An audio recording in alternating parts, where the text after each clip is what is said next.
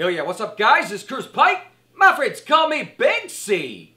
I'm back again guys. Today we got another special topic. Today we're talking about The Interview. Yeah, you know that film that's in the news and on every single website.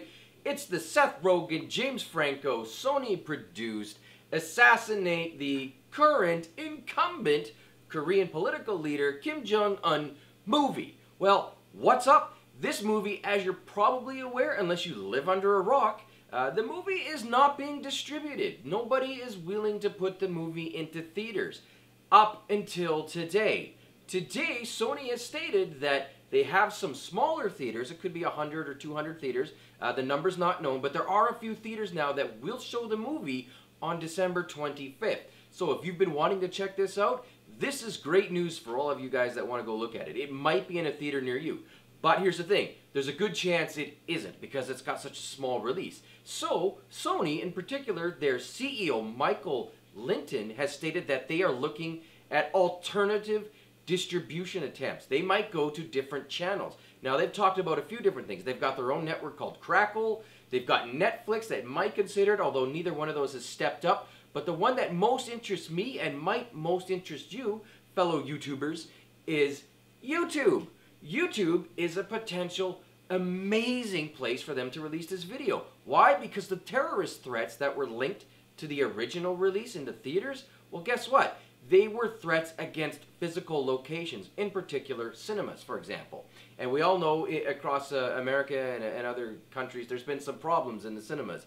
Now, that's one thing, but YouTube isn't a physical location. It is not. Well, they have a location, of course, but basically YouTube is distributed everywhere. Anywhere that has an internet connection can pretty much get on YouTube.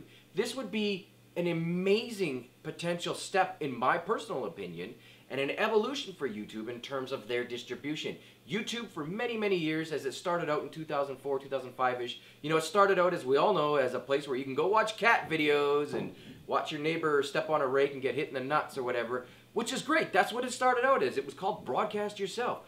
But YouTube has evolved and changed over the years. It's now 2014, and they have the ability to host long videos way past feature-length films. They've got all of the codecs, all of the high-def, pretty much everything is in place for them to host a feature film, a high production value feature film like The Interview. So, in my personal opinion, and I'm interested in your opinion, please let me know if you would watch it on YouTube. I'm assuming you would. And secondly, does this actually mark a change in YouTube? Is this something that Susan Wojcicki, the CEO of YouTube, should go, you know what? I believe in freedom of speech.